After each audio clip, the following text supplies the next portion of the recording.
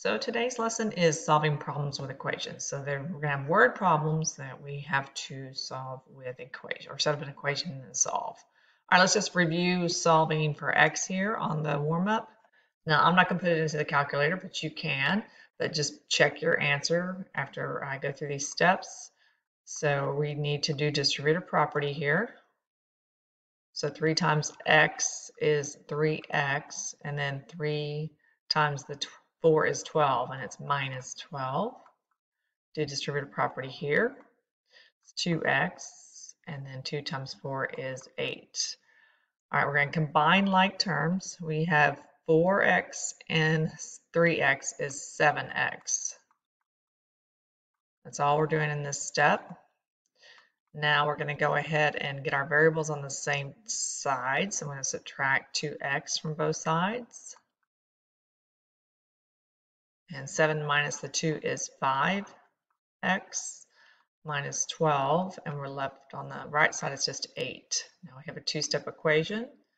You're going to add 12 to both sides. And we have 5x is equal to 8 plus 12 is 20. I'll go ahead and stick it up here so we can finish. This last step, you're going to divide by 5. And x is 4. So what we're doing today we will write one variable equations from real-world problems with variables on both sides that represent problems using rational coefficients and constants so that I can translate the word problem into an algebraic equation. I'll know I got it if I can explain how to write equations from a word problem. Our central question, how do you solve real-world problems with equations? So let's just see. We're going to have, here's some academic vocabulary. This is in your notebook and ClassKick. But just as a review, here's variable. The constant is that number on its own, like 2x plus 4. 4 would be a constant. Coefficient is that number multiplied by the variable or divided, like 8y. The coefficient is 8.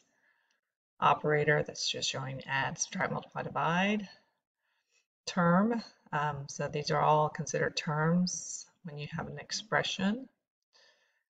Here's examples of expressions. And then equation, a mathematical sentence stating that two expressions are equal. So keywords to help write equations from word problems, because we will be translating the words into number sentences. So here's addition, words. I'm not going to read all these. These are in ClassKick as well. Here's subtraction words. We got multiplication words. And then the last column there, division words. All right, so again, these are important to know and how to translate. So let's look at what we do. So I just broke it down in steps here. So here's our first part. What are we trying to find? This will be our unknown and the variable. So it's important to read it carefully and understand what you're looking for. Kaya rented a limousine for prom. There was a one-time charge of $100 plus an hourly rate of $45. Her total cost for the night was $437.50. How many hours did Kaya rent the limo for? All right, so that's what we're looking for there. So how many hours? That's our question. So I'm going to just put, we need to know number of hours. Let's put the number sign. Now I put on there, let's use H for our variable, H for hours. Write an equation to represent the problem. Okay, so let's carefully go through this. There was a one-time charge of $100 plus an hourly rate of $45 an hour. That would be the 45 times each hour. So what that looks like is you have $45 per each hour plus the one-time charge. Her total cost for the night was $437.50. So Okay, you can pause this video and solve that equation. For this recording, we're not going to do that. So just know how you should know how to solve for H. All right, so this one, Shakira went bowling with her friends. She paid $3 to rent shoes. That's just a flat rate, and then $4.75 for each game of bowling. If she spent a total of $42, how many games did she bowl? All right, so that's what we're looking for. That's our question. How many games? So it says, what are we trying to find? Number of games. It says, what variable will you use? You can use any variable. Let's just use G for games. It doesn't matter. So write an equation to represent the problem. So we know she paid $3 to rent shoes. That's just a flat fee. So that's like the plus 3 that's going to add on. But $4.75 for each game, you have to write as $4.75 times the number of games that she bowled. So then we're going to put that together, 4.75 times G plus the $3 shoe rental, and then it says she spent a total of $42. So those added together has to come up to 42. Then you can solve and check on your own. You can pause the video. And write down any questions that you have for me, just reach out to me. So 2 8th grade classes are selling raffle tickets to raise money. One class is selling tickets for $250 each and has already raised $350. The other class is selling tickets for $3 each and has already raised $225. Which equation can be used to find T, the number of tickets each class needs to sell, so the total amount raised at the same time is the same for both classes? Okay, so we don't know how many tickets they need to sell, so that's what we're trying to figure out. So if we let T be the number of tickets,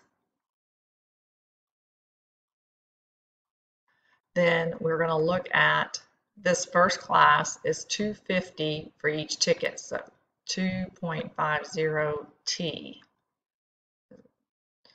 And they've already raised $350, so that's 3 plus the $350. And you might be able to eliminate some just from that. So look at what we have, $2.50 per ticket plus $350. Okay, that's what makes this one wrong. And look at this. Okay, so this one looks good. Let's just make sure the second part of that is correct. So the other class is $3 per ticket. Looks like they didn't put the decimal, so we'll just put 3T. They've already raised $225, so plus $225. Yes, that's it. And for practice, you could solve for T and see what that answer is. All right, this is our last one for this recording. This was a star question. It says a rectangle's perimeter and area have the same numerical value. The width of the rectangle is 3 units. What is the length? All right, so let's look at, we have a rectangle, and we know that the width is 3. So what we know about this is going to be a lot of extra steps. We know that the area and perimeter are the same value. So how do you find the area of a rectangle? You do length times width. Perimeter, remember, is the distance around it. So you have 2 widths plus 2 lengths.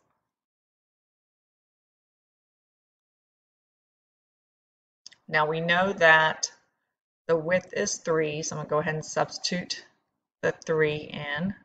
So we have, all I did is switch those around, put the 3 for the W, so it's 3L. We don't know the length. Over here we can do 2 times 3, which I'm gonna go ahead and just write that down. We know that 2 times 3 is 6. So you don't remember how I got that. All I did was do 2 times 3, and that's 6. All right, we're going to solve it by Subtracting 2L from both sides. 3 minus 2 is just 1, so we're left with just L is equal to 6. Now this says, what are we looking for? What is the length of the rectangle in units? So it's just 6. Please reach out to me if you have any questions or need help.